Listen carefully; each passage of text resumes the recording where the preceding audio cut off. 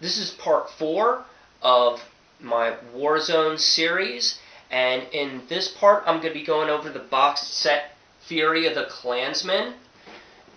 Now I have everything set out here that comes with Fury of the Clansmen box set, and this uses different rules from the regular Warzone series. The regular Warzone series uses D20 dice as its base dice for the game engine, and this uses a specialized set of D6 dice, which I'll be going over. And this set is very similar to the new Mutant Chronicles game that's coming out here in 2008. So I'll show you those and give you a closer look at the miniatures. Okay, so the Fury of the Clansmen box set comes with 3 squads of Clansmen. We have these blue guys right here, and some brown looking dudes, and some green guys. And then it comes with 5 sets of Necrons. There's blue, red, black, yellow, and green. Now these have all been painted, so they don't come like this. When you get them, they kind of look like regular stuff that you would get at like a toy store, and you can paint them up. These are painted, but it's not like Warhammer quality painted.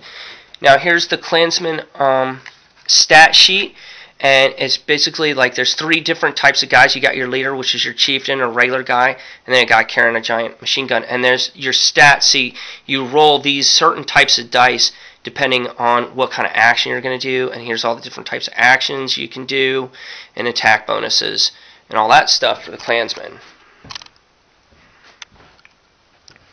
And then this is the stat card for the Dark Legion. There's only 2 types of Dark Legion. There's your Centurions, which are your leaders, and your Necromutants, which are your regular guys, and then the types of dice.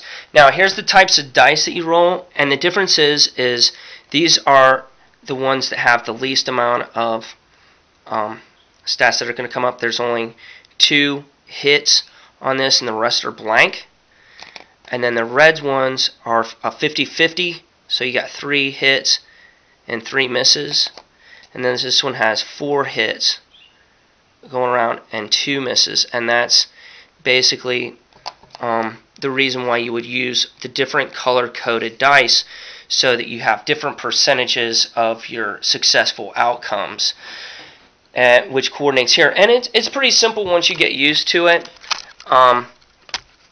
but it's not compatible with the rest of the stuff, which kind of sucks, but well, it's alright. So here's Fury of the Clansmen. Here's the rule book. Here it basically goes over all the rules and advanced rules, and it also has your different types of missions that you can use,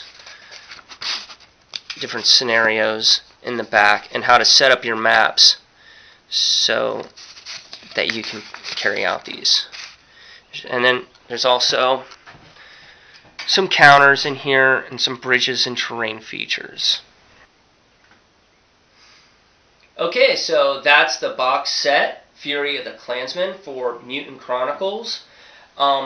I don't like the fact that this one has totally different rules from the rest of the series, but it does come with a ton of the figures, and you can use those figures and use them with whatever system you want.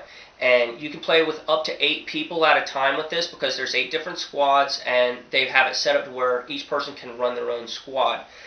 And it's got everything you need to play. You don't need anything other than this. So check it out, and thanks for watching.